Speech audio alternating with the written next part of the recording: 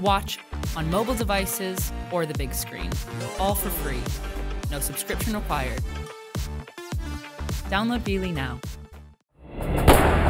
Two deadly fugitives are on the run from justice. Authorities follow an electronic trail and chase the escaped convict and his partner from state to state. The suspects are moving fast, determined to avoid capture. The police and FBI must track them down before they take another life.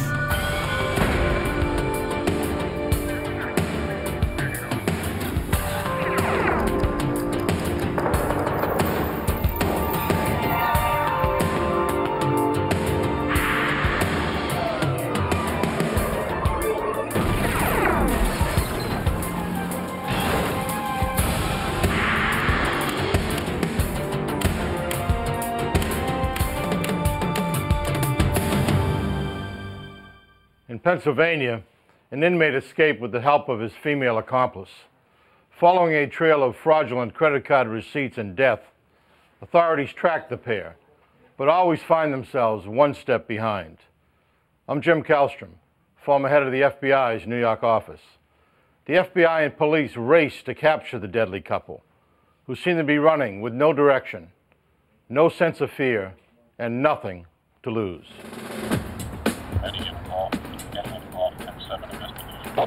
10-7 investigation, Eddie and Bo.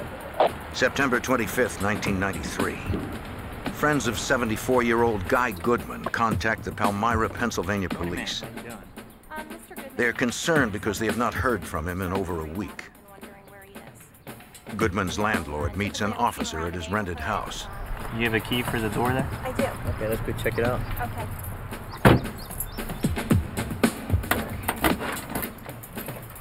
You just want to step back there? All right.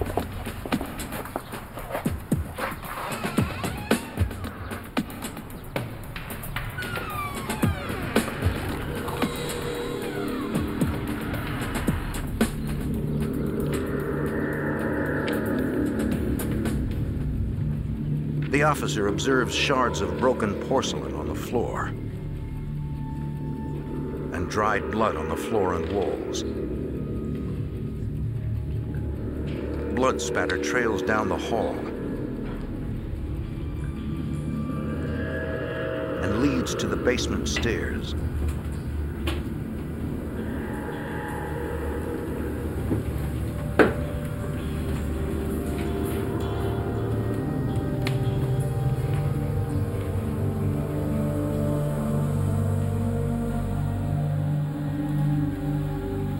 In a storage room, he discovers a body. The officer calls for assistance. Headquarters, code 3, requesting backup.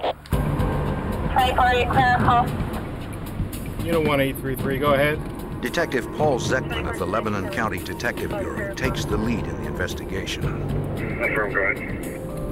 10-4, I'll be en route to that location.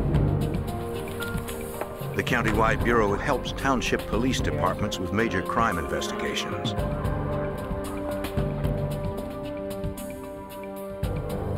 It was evident that the house had been ransacked. The kitchen drawers were open, things were strewn around on the floor. Going down into the basement area, you could see drag marks led from the stairway to a small storage room. The crime scene is gruesome. The victim's hands and feet are tied behind his back. Several layers of plastic bags, sheets, and blankets enshroud his head. Coverings are tightened at his neck with makeshift bindings. These items were either duct taped or tied with electrical cords. The plastic bag was duct taped over the cloth covering. Hoping to find a trace of the perpetrator, crime scene investigators carefully process the house. They dust every surface for latent fingerprints and collect a roll of duct tape left on a table. Likely the same tape used in the bindings.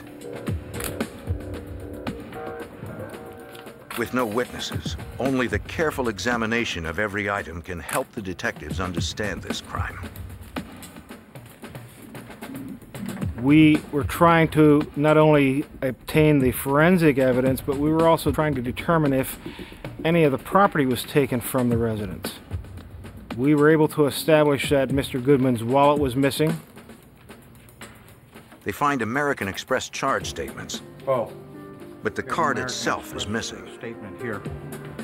The account numbers get that all figured. In the bedroom, investigators discover an open box of checks. A series of checks from the middle of this box had been removed. We also knew that the vehicle of Mr. Goodman was also missing at this point. What do you have to do out here yet? Guy Goodman seemed like an unlikely target for this type of attack. Like most of the Palmyra, Pennsylvania community, Chief Michael Wayman knew of the victim. Guy Goodman was a retired florist. He was a lifelong resident of the Palmyra area, well known within the community and liked by everyone in the community. It was apparent that either the motive for this crime was a robbery that had gone bad, or that there was a robbery after the fact, after Mr. Goodman was assaulted and died. Palmyra, Pennsylvania is located in Lebanon County. This peaceful community sees fewer than 3 murders per year. In most cases, the victim knows the killer. At the autopsy, the victim's face is unrecognizable. The medical examiner uses dental records to confirm it is Guy Goodman. Based on the body's decomposition, he concludes Goodman has been dead for about a week. Although the victim was severely beaten, his wounds were not fatal. An examination of his respiratory tract reveals he died slowly from suffocation. Latent prints recovered from Goodman's house are processed at the lab.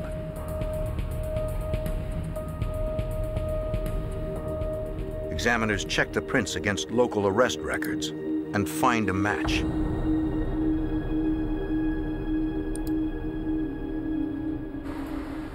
When the forensics report arrives on Zekman's desk, he isn't surprised by the results. Fingerprints that we had obtained at the crime scene matched Bradley Martin. Zekman knows the name all too well. I just entered him as a wanted person, charging him with the escape from the county prison, so I knew he was on the run. Many of Lebanon County's inmates are part of a work release program. Bradley Martin, a repeat thief and drug user, is one of these work release prisoners. Over a week earlier, Martin used a 2-hour pass, a weekly perk of the work release program, to meet his new girlfriend, Carolyn King. 27-year-old King worked at a factory where she met the 21-year-old work release prisoner. When Martin failed to return, prison officials launched a fugitive investigation. They called the Lebanon County Detective Bureau. After obtaining a fugitive warrant for Martin, the detectives checked Carolyn King's apartment, concerned for her well-being. But King is not there, and they find nothing to indicate where she is gone, or even if she is with Martin. The detectives entered Martin in NCIC, the National Criminal Information Center. Once the murder of Guy Goodman is discovered, there is a greater urgency to find Martin than to determine if Carolyn King is unharmed.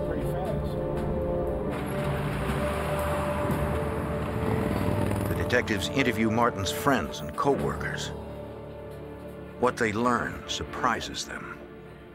Through interviews, we were able to establish that Bradley Martin and Carolyn King were together several days after Guy Goodman was murdered. We were able to establish that they were together in the Palmyra area, and then it was just blank.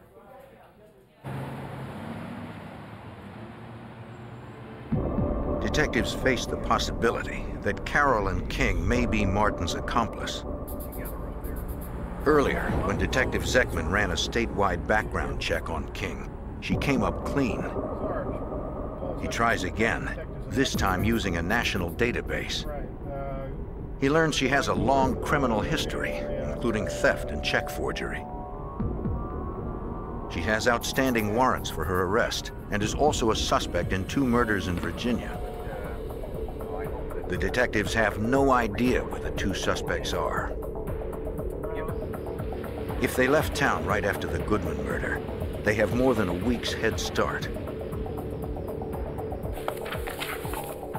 Detectives hope to track the suspects using the American Express charge card and the checks stolen from the victim's home. Okay, let me call the guy at the American Express Security Department. That's great. Detective Wayman asks American Express Global Security in New York to help. Joe Gannon, the chief investigator in Amex Security, works to assist the police. And I'll be back to you as soon as I can. Got it. Thanks. We flagged Mr. Goodman's account because he was the victim of a homicide, and the chances were that the perpetrators of that homicide were in possession of that card. A review of Goodman's account shows purchases made after Goodman's death. The transactions leave a trail that may lead to Goodman's killer. We discovered that the charges began in western Pennsylvania and continued out through the Ohio Valley, down into Iowa and Kansas, and then they turned north. And the last transaction we had on record was in Rapid City, South Dakota. Armed with a solid lead, the Pennsylvania detectives waste no time. They catch the next available flight to Rapid City, South Dakota. The killers had disappeared. But the victim's charge card had become the investigators' best informant.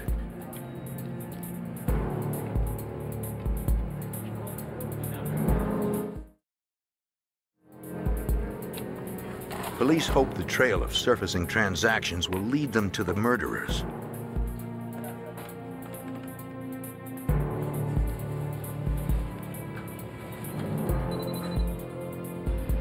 Within hours, the Pennsylvania detectives arrive in Rapid City. Accompanied by local police, they visit the last stores where the charge card was used. Interviews with clerks verify their suspicions.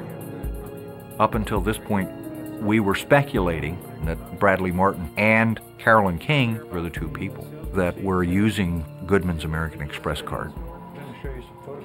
Then, investigators catch their first real break. Some of the individuals were able to identify Bradley Martin as the user of the card. Some were able to identify Carolyn King as the user of the card. The revelation confirms their theory. It was no longer a whodunit. We knew for certain who had done it. Now it was a matter of changing the focus of the investigations to apprehending them. The Pennsylvania detectives circulate photos and detailed information about the suspects to all South Dakota law enforcement agencies. The Rapid City Police Fraud Unit, or Bunko Squad, tells them of an interracial couple who've been passing bad checks at local stores.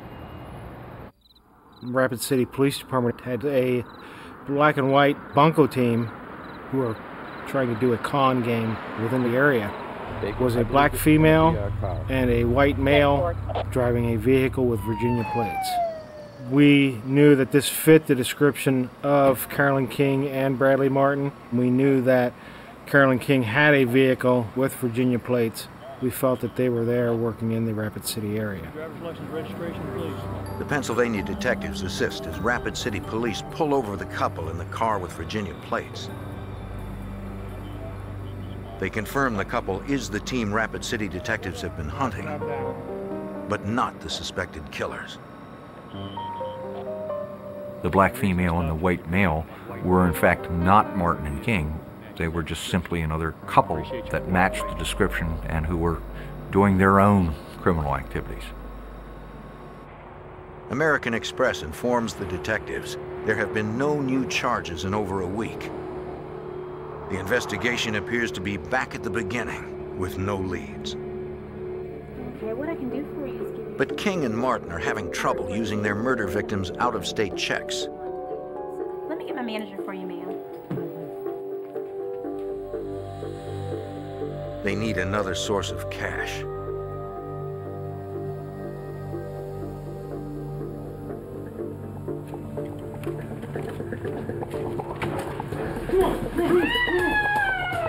Their next victim, a 59-year-old woman traveling alone, Donna Martz.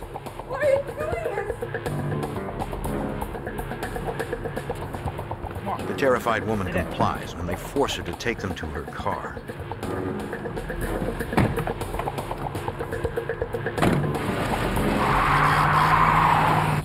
The next day, the Pennsylvania detectives learn that someone passed several of Guy Goodman's checks in North Dakota.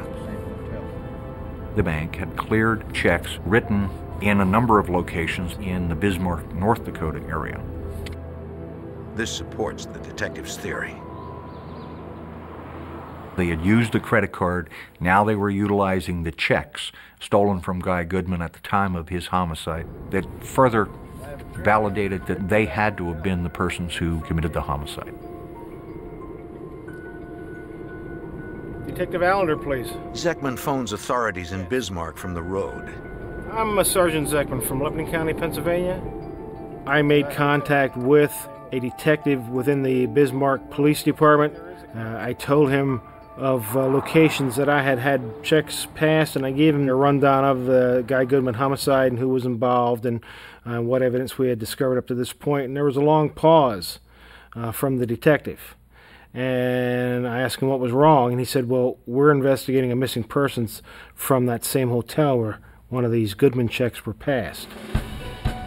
Donna Martz's family called police when she did not return home from Bismarck.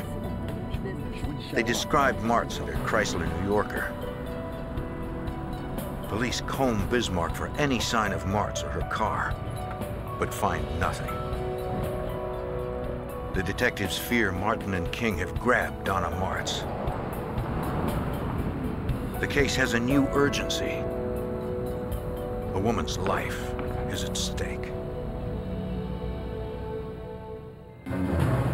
Police investigate the death of 74-year-old retired florist Guy Goodman, who was severely beaten, then murdered in his rural Pennsylvania home. Investigators determined that the victim's charge card and a book of checks were stolen.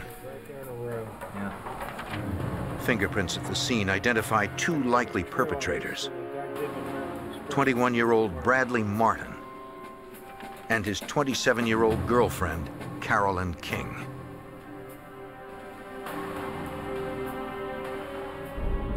Pennsylvania detectives Paul Zeckman and Michael Wayman follow the pair of fugitives to Bismarck, North Dakota, and learn authorities there are investigating the disappearance of a woman from the same hotel where one of Goodman's checks was passed. Donna Martz, a traveling tour guide for an interstate bus line, was last seen at the hotel where the suspects were staying.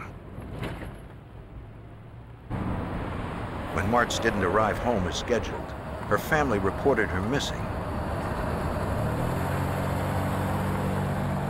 Local authorities issue an APB on Martz's Chrysler New Yorker. The Bismarck FBI joins the case, led by Special Agent Craig Welkin. The FBI and the North Dakota Bureau of Criminal Investigation set up a task force which was joined by other agencies, including the Bismarck Police Department and the local Sheriff's Department. When the Pennsylvania detectives arrive in Bismarck, they share the information on the fugitives that they gathered over the past week. They became an integral part of the task force on this case. The linking of King and Martin was very critical in the investigation.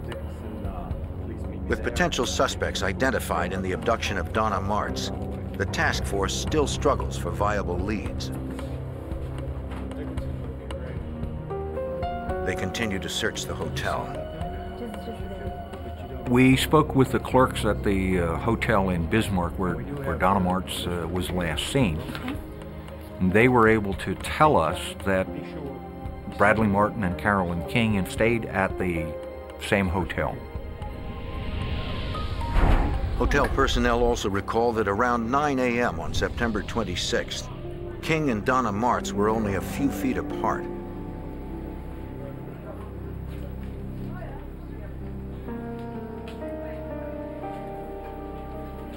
They were able to confirm that Carolyn King had been in the lobby at the same time that Donna Martz was in the small dining area having her continental breakfast. No one noticed Martz leaving the hotel with anyone, but investigators fear she's been kidnapped. Now they need to find out where the fugitives went next.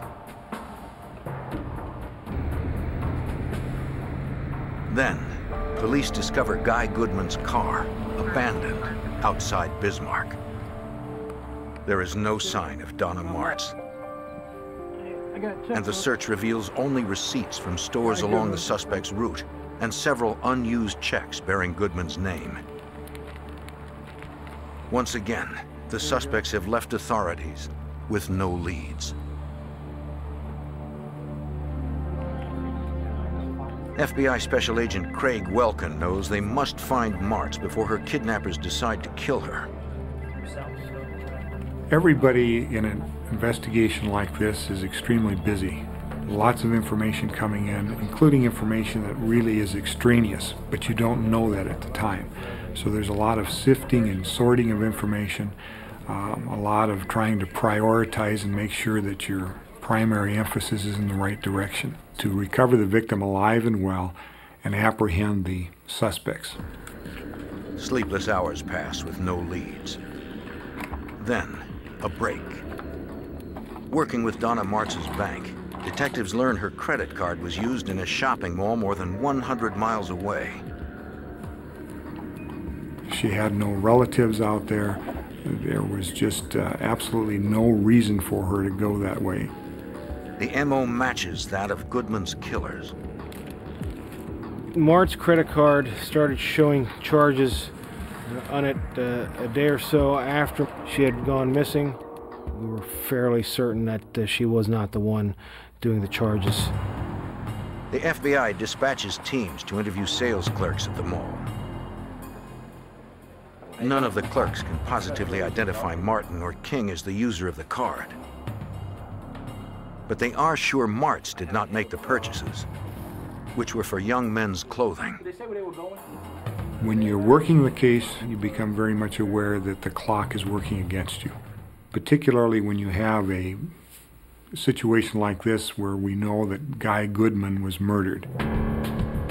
The next significant lead comes when Martz's account posts a withdrawal in Montana.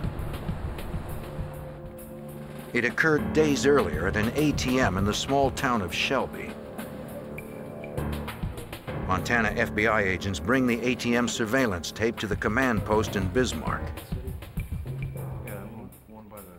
Detectives Wayman and Zeckman positively identify Bradley Martin using Martz's credit card. It is the first definitive proof linking the suspects to Donna Martz. The tape confirms Martin and King traveled west, but there is still no sign of Martz. The evidence is building. Yet investigators' main concern is not prosecution, but finding Donna alive.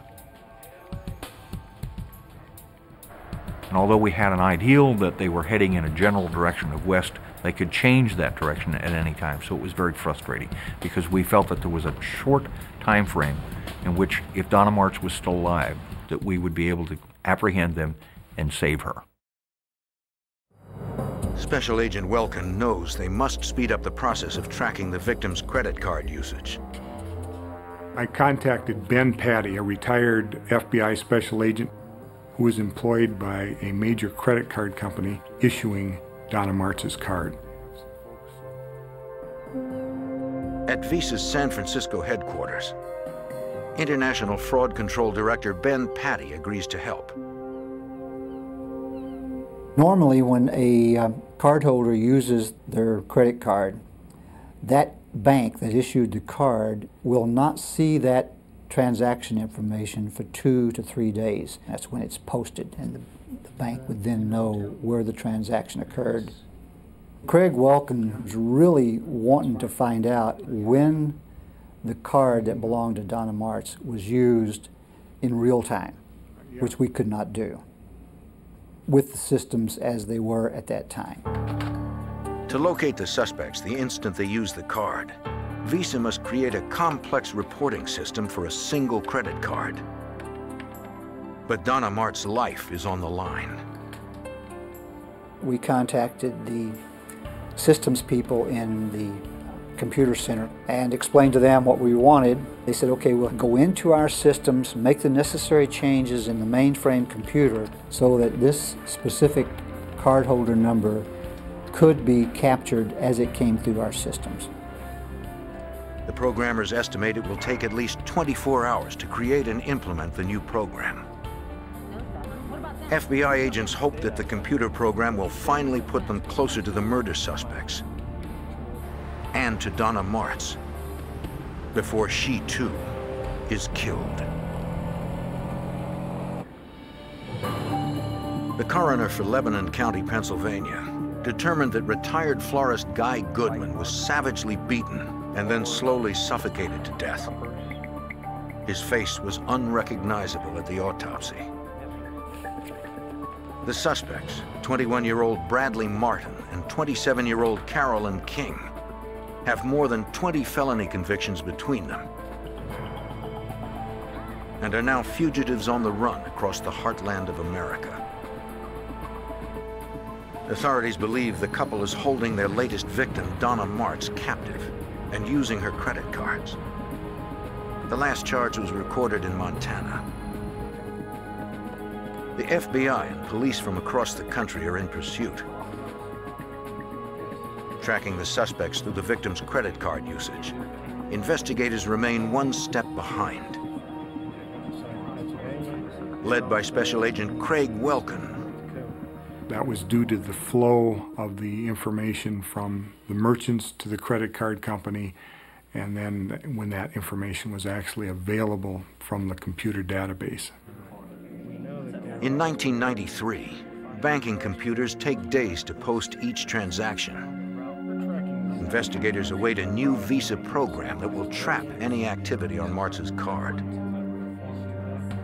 Pennsylvania detective Paul Zeckman chased the pair from the beginning of their flight. It was very frustrating being days behind locating places that Martz's credit card had been used, because we knew that, number one, this couple had killed Guy Goodman. We knew that Donna Martz potentially was going to be the next victim if she had not already been killed. There was nothing we could do more than what we were doing to try and locate them and stop this from happening. Investigators try to estimate where the suspects will go next. They alert all law enforcement agencies on the suspects' possible routes. They post descriptions of the suspects in their vehicle in the National Crime Information Center's nationwide database. We entered both Bradley Martin and Carolyn King in NCIC. They were also entered in as kidnapping suspects. In addition to that, regional messages had gone out to all the police departments to be on the lookout for Donna Martz, Carolyn King, or Bradley Martin. If any police force in the country runs into the couple, the Bismarck Task Force will be notified. To further increase their chances, investigators fax descriptions of the suspects and the victim to police agencies along Martin and King's likely routes. But there are no incoming leads beyond the sporadic credit card purchases.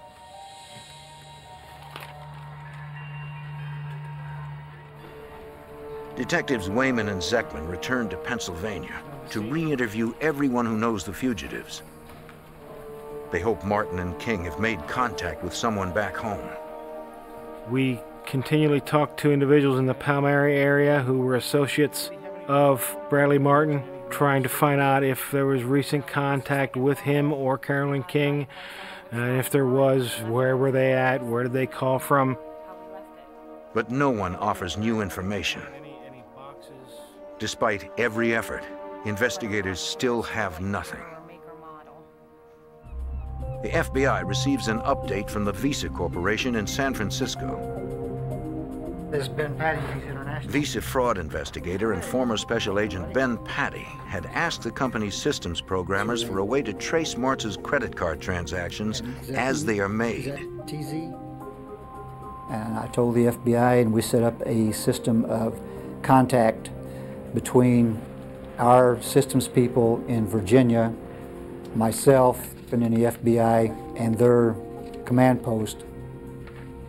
After the system was in place, the first transaction that came through was a service station gas transaction in Southern California. It was in Los Angeles several hours earlier. Investigators are closer, but still too far behind. While the task force notifies authorities in the LA area, Visa gets another hit on Donna Martz's card. The transaction came through our systems in real time. As soon as it came through the systems, we notified the FBI's command post, and it would have been within our 2-hour time that the transaction actually occurred. Then a transaction is made at a hotel in National City outside San Diego. Agents at the command post contact the FBI's San Diego field office. And the lead goes to Supervisory Special Agent Sam Stanton. We received information that the Donna Martz credit card had been used at the hotel in National City. So immediately I dispatched agents over to the hotel off Interstate 5. Agents interviewed the manager and the security guard and employees at the hotel and was able to determine that a couple matching Martin and King had stayed at the hotel using Donna Martz's credit card. But the couple checked out 2 hours earlier, paying for the room with the Visa. Police officers and FBI agents swarmed the area, checking hotel parking lots, convenience stores, and gas stations for Donna Martz's Chrysler New Yorker or any sign of Martin and King. Special Agent Stanton knows finding the car is a long shot, especially when that car has a 2-hour lead on authorities. Of course, San Diego's a very large city, and to try to find a vehicle in a city that size would be almost impossible. But we did put out an all-points bulletin and notified the state judicial police and the federal police in Mexico and the Border Patrol, thinking that maybe the individuals were headed toward Mexico. The Tijuana border is the busiest in the world. In 1993, nearly 40,000 Americans cross into Mexico every day without having to show even an ID.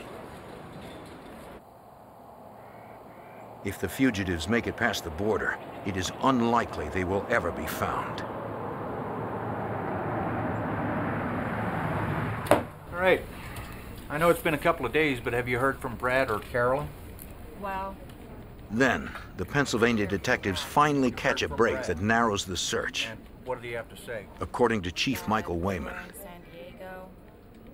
We received information from an associate of Bradley Martin's, indicating that they had received a phone call from Bradley and that Bradley was in San Diego, that he was with Carolyn King, and that they were headed back towards Pennsylvania.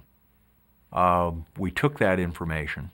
We notified the San Diego office of the FBI, and they in turn notified the California Highway Patrol. The fugitives made the call as they checked out of the hotel in San Diego. Martin and King still have a 2-hour lead, but authorities continue closing the gap. Soon a hunch and a bit of luck will bring the investigation to a violent and dangerous conclusion. Fall 1993. Authorities chase Bradley Martin and Carolyn King, suspected of murder in Pennsylvania and kidnapping in North Dakota. Investigators from both states are frustrated that for weeks they have been one step behind the suspects. They hope to find the pair before the abducted woman, Donna Martz, is killed. Then a new program created by the Visa Corporation at the FBI's request puts investigators only 2 hours behind the suspects. Investigators learn the two have just checked out of a San Diego area hotel. Based on their checkout time and the tip that the fugitives are heading east, FBI agents try to estimate their position. Special Agent Stanton has a hunch that the suspects will use Interstate 8, the southernmost highway going east. He determines that Martin and King will soon be approaching El Centro, California, near the Arizona border. I called Agent Paul Vick in the El Centro office of the FBI and asked him to send out an all-points bulletin. Stanton hopes he has picked the right route, as El Centro Special Agent Paul Vick takes it from there. I called the California Highway Patrol dispatchers and asked them to broadcast the Martz's car description. Wanted for murder that just left a hotel in San Diego, and we suspect they might be headed east on Interstate 8. We need them stopped. The all-points bulletin about 187 suspects, police code for murder, is transmitted to every officer on Interstate 8, including California Highway Patrolman Richard Chambers. CHP unit, El Centro continuing standby copy information on 187 suspects possibly en route to El Centro. I went and checked my section of the freeway like I normally would in the beginning of my shift, and I went west on Interstate 8. As Chambers drives, he receives the suspect's descriptions. First suspect is a Bradley Martin, white male, 6 foot 160. Second subject is a Carolyn King, black female, wanted by the FBI. Within minutes, Chambers believes he has spotted the car. I was driving west on the freeway through the desert, and there's not that much traffic. I saw the car go by eastbound, and I believed it matched the description. But Chambers cannot see the car's license plate. I wasn't sure, so I made a U-turn through the center divider and overtook the vehicle and verified the license plate. And it was, in fact, bearing the North Dakota license plate that we had received. El Centro 11684, I think I'm behind the 187 vehicle. Could you send me a backup car? Suspect in the vehicle looks like the black female driving. 21. Dispatch advises Officer Chambers that there is no backup immediately available. 880, 10-8, response. Stevenson 880, 10-8, response. Only one unmarked unit races to catch up to the suspects. That's Sergeant Riley responding to the pursuit, joining pursuit. Police know the suspects are desperate and probably armed. 2 suspects, a black female driving. We'll attempt to contact DPS. 10-4, and they know I'm behind them at 60 miles an hour coming up on 186. 10-4 at 60 miles per hour coming up on 186. But so far, the suspects appear calm as they approach State Route 186. Report, they're going to head us south on 186 where it looks. They're getting off 186. 10-4 southbound on 186. Chambers' backup is still several miles behind, racing to catch up. On Route 186, the chase intensifies. They're not stopping, they're starting to accelerate to 70.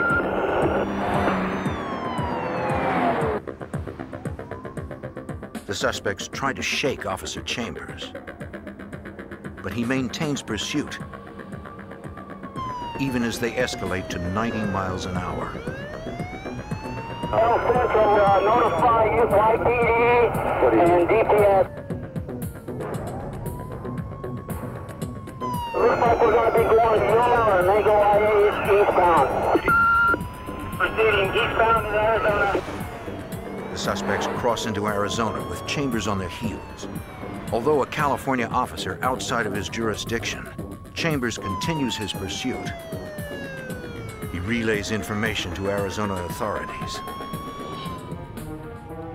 Then, the danger increases.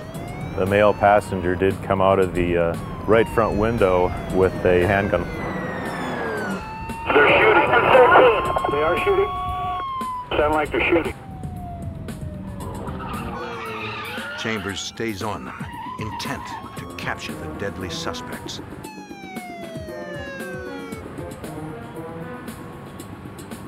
As the cars speed toward the town of Yuma, Arizona, dozens of officers listening in race to cover Chambers. October 5th, 1993. California Highway Patrol Officer Richard Chambers engages in a high-speed chase with murder and kidnapping suspects Carolyn King and Bradley Martin. Near El Centro, California, the pursuit crosses into Arizona. Backup is responding.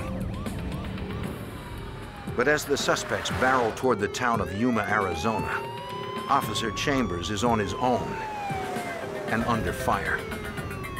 He knows he must capture the pair before they kill again.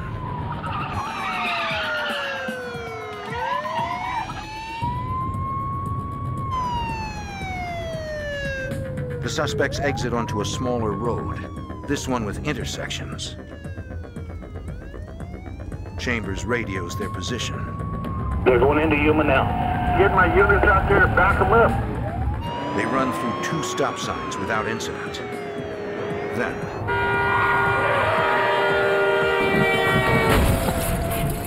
when they crash, the suspects flee on foot. I got out of my car and drew my pistol and ordered them to stop, and I told them if they didn't stop, I'd shoot, and at that time the female did stop. Then, Carolyn King orders Martin to stop. Hey, get down! You, hold right there! And I was able to handcuff the female. I just had one pair of handcuffs with me at the time, and I held the male passenger at gunpoint until Yuma PD arrived. It was probably only a minute or 2, but it seemed longer than that. When the backup officer arrives, he helps take the suspects into custody. Put your hands behind your back.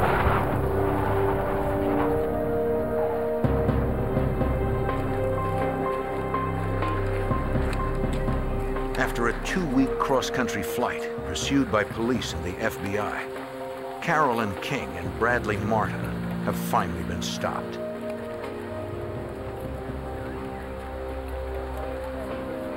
But investigators' first concern is the safety of the kidnapped woman, Donna Martz. She is not inside the car. On the floorboards lies the handgun Martin fired at Chambers. They open the trunk.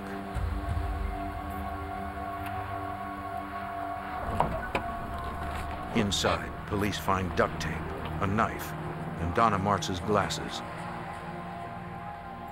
But nothing indicating where she is.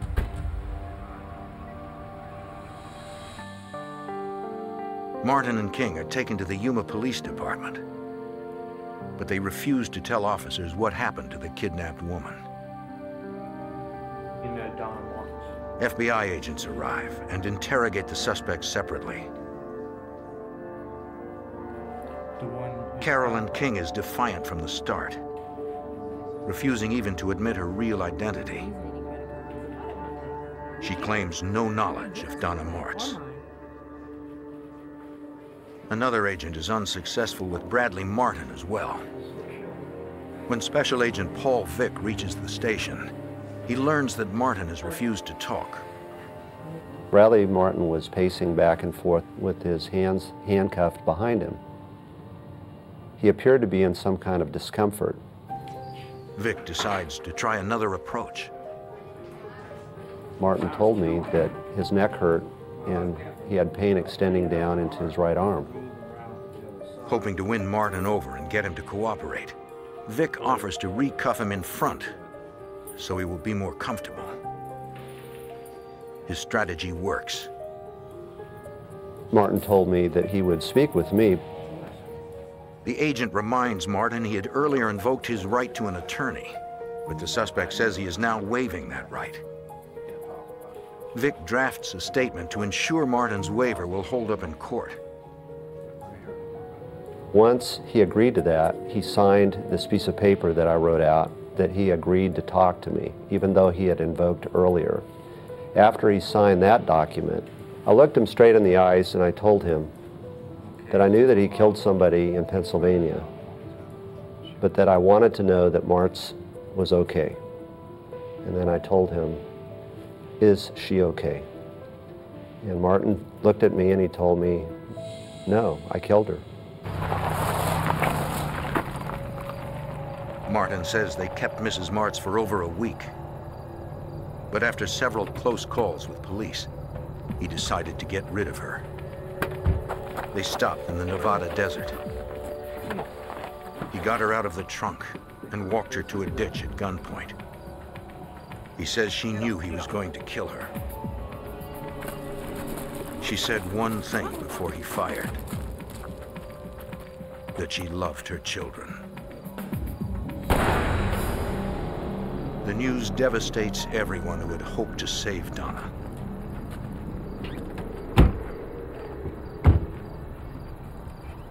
At the conclusion of the interview with Martin, we obtained a map which showed approximately where Martz could be located in Nevada. And we then faxed the map to the Elko, Nevada FBI office, at which time, late at night, the search was initiated to look for Donna Martz's body. But Martin was doing drugs during his fugitive trek. His memory is unclear and his map inaccurate. Several times during the night, search crews call in for more information. The desert area near Elko, Nevada is hundreds of square miles. The crews do their best searching through the night and into the morning. Then, on October 7th, investigators find the body of Donna Martz about 1.5 miles off Interstate 80. In a case like the Guy Goodman, Donna Martz homicides, the drive is to keep anyone else from getting hurt. Secondly, it's solving the case, get them off the street and into jail, and then successfully prosecute them. In Nevada, Martin and King plead guilty to the kidnapping and murder of Donna Martz and receive life sentences. In Pennsylvania, they are found guilty of the murder of Guy Goodman. Both Martin and King are sentenced to death. This case is an excellent example which showed the interagency cooperation between the FBI and local county and state officials in California, Arizona, North Dakota, Nevada, Pennsylvania, and numerous other states. From working together, we were able to solve this case and apprehend King and Martin and get them convicted. For Donna Martz's 11 grandchildren, 3 children, family, and friends, the convictions bring a sense of closure. Even today, they are comforted in knowing police and the FBI caught Martin and King before they could claim yet another victim.